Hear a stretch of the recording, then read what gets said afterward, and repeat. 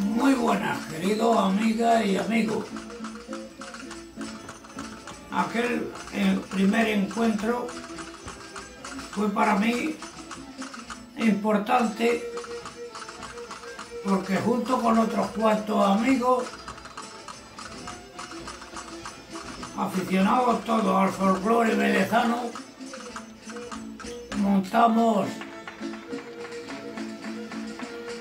un encuentro que tenía que tener una característica especial, que es no ser en ningún momento algo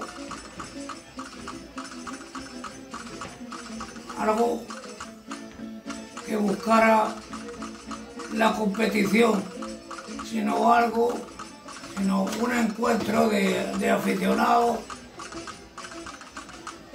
y amigos de nuestro folclore.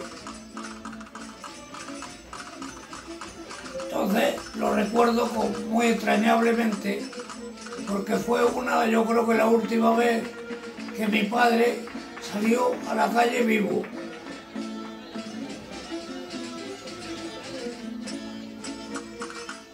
Quiero aprovechar la ocasión para enviar un abrazo a todos los aficionados a nuestro folclore y a todos los velezanos, que me gustaría en este momento tener los brazos más grandes para abrazar a todo el pueblo por el perímetro. Un saludo cordial y un abrazo para todos.